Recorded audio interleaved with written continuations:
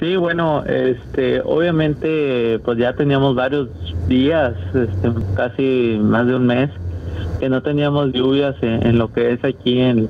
el Nuevo Laredo, a pesar de que ya teníamos calores, bueno, temperaturas muy elevadas de más de 40 grados, con temperatura máxima de 43 grados centígrados, en lo que es entre 40 y 43 en todo el mes de julio, con esas temperaturas máximas. Pues ya estábamos esperando algunas lluvias. Pues según los pronósticos de la tormenta y huracán Hanna, pues venían al principio hacia esta dirección, cambió su curso, se fue río abajo hacia el sur,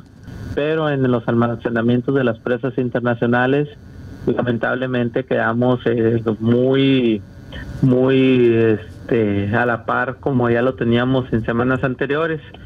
Esto es debido a que todo el agua que se venía presentando de la tormenta Hanna o del huracán Hanna, pues pasó por abajo de las presas internacionales, río abajo. Entonces,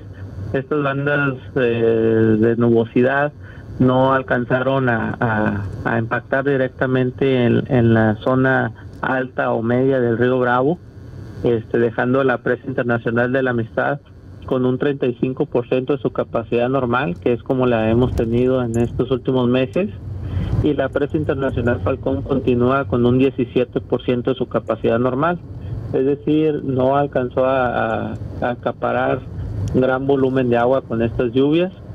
Estas lluvias locales pues benefician prácticamente lo que es al campo y algunas de las condiciones de los ranchos que tenemos aquí alrededor del municipio.